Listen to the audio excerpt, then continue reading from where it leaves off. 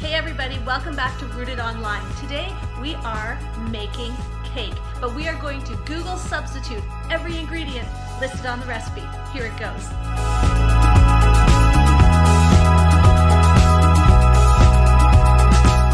Before I start throwing ingredients together, I told you last week that if you watched the video and commented in the comments your name, then you would be eligible to win a $10 Tim Hortons card. So right now we are going to do that draw.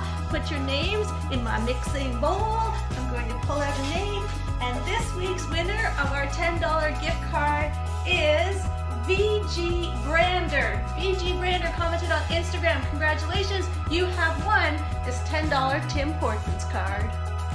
Want to know how you can win your own $10 gift card? It's easy. Watch this video, put your name in the comments, and if you are between grade 8 and grade 12 in the Rooted Youth Delivery area, then you can win, when you get your name entered in a draw, to win a $10 gift card. Go ahead, do that now, and I'm going to get ready to bake a cake. Okay, I am ready. Our original recipe calls for butter, eggs, flour, cocoa, white sugar, baking powder, salt, baking soda, and boiling water. But we are ditching all of that for whatever Google tells us to substitute. Okay, I've preheated the oven and we are ready to go. So the first thing that we are going to ditch is our flour, our butter, our sugar, and our cocoa powder. So I Googled it, and Google says that if you want to replace butter in a chocolate cake recipe, which is what we're making, that you can use applesauce. And that is great because this applesauce was left in my kids' lunch. So we're going with applesauce. It said that you can replace your cocoa powder with hot chocolate mix. So we're going to add hot chocolate mix. We're going to replace our sugar with maple syrup. Now this is actually substitute maple syrup. So we're actually substituting a substitute, which makes this a really, really good Google substitute. And then our flour. You can use rice flour or almond flour or whatever, but what I have is the substitute whole wheat flour. So that is going into our cake. So as I'm taking all those, measuring them out, putting them in the bowl, I want you guys to comment below, answer this question. What is the, let's say, should we do the worst or the best? Let's do the best first. The best cake you've ever had. Like, what is your favorite all-time cake, the one you want at every birthday, every year? What is your favorite cake? You comment on that. I'll measure these things out, and I'll be right back.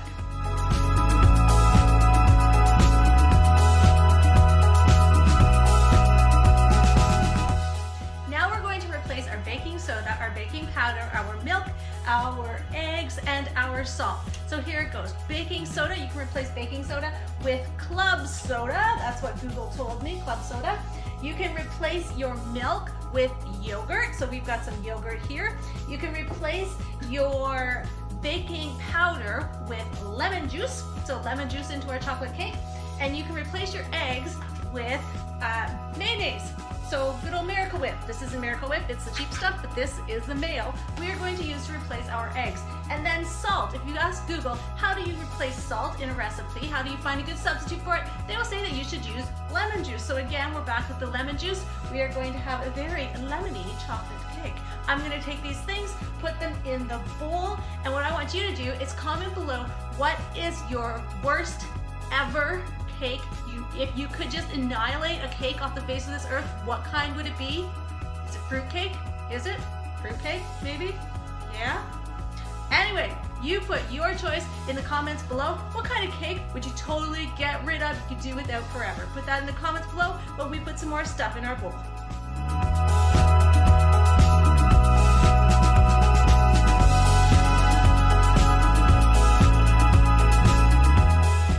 Only thing we have left to add to our recipe now is a half a cup of boiling water. But because we aren't doing what the recipe says, Google says that we can substitute boiling water for apple juice. So here it is. We're going to warm up this apple juice, add it to our recipe, and see how it goes.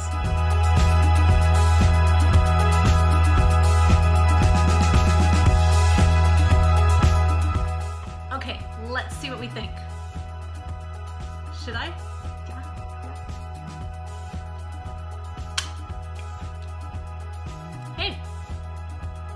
This is kind of good. Does not taste like chocolate cake, but it's It's kind of good. All right, let's put it in a pan, put it in the oven and see what happens. Okay, we're gonna put these cakes in the oven, and as they're cooking, I'm gonna talk to you for a little bit about substitutes. You know what there is absolutely no substitute for? There is no substitute for your relationship with God. For living your life with Jesus, there is no substitute. You have been designed to be in a relationship with God. We have all been created to have that connection with God. And the only way to do that is through Jesus. There is no substitute for Jesus. The Bible says in John 14, verse 6, I am the way, the truth, and the life. No one comes to the Father except through me. And that's Jesus saying that, because there is no substitute for Jesus. We need to make Jesus a priority in our life. Learn about him, learn from him, because there is no substitute for Jesus. And a lot of times we're gonna get tempted to fill our life up with other things, and then we won't have time for making Jesus a priority. We need to be really careful not to do that. And sometimes Jesus is substituted because we think we can handle things on our own, but we really do need to have Jesus as a part of our life. And then there's other times, especially when we're hurting, where we will substitute Jesus for drugs or alcohol or addictive behaviors because we think that that is going to fill this void that's left. But only Jesus can do that. There is no substitute. And so I want to challenge you tonight. If you have been substituting, not ingredients in the kitchen, but have you been substituting something for your relationship with God? I want to challenge you tonight that you make your relationship with God a priority in your life. You make living a life with Jesus a priority. So Jesus said, I am the way, the truth, and the life.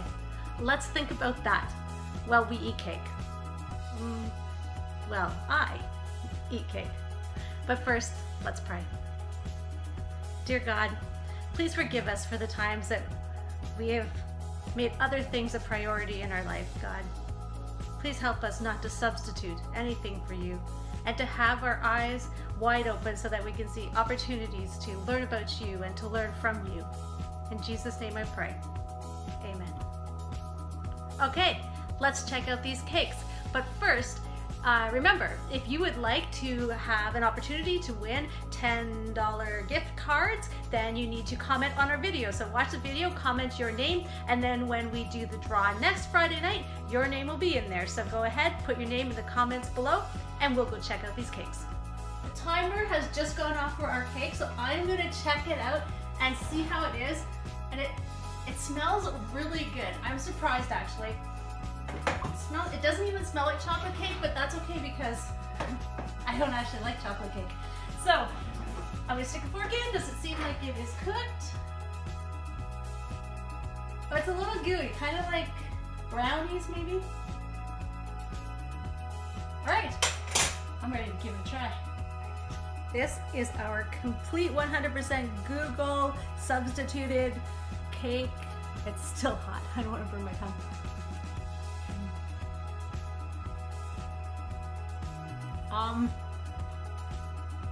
It's okay. If you're looking for chocolate cake, this is not it. But kind of tastes like oatmeal. I don't know. Call it a fail if you want, but I'm gonna finish the piece. Bye.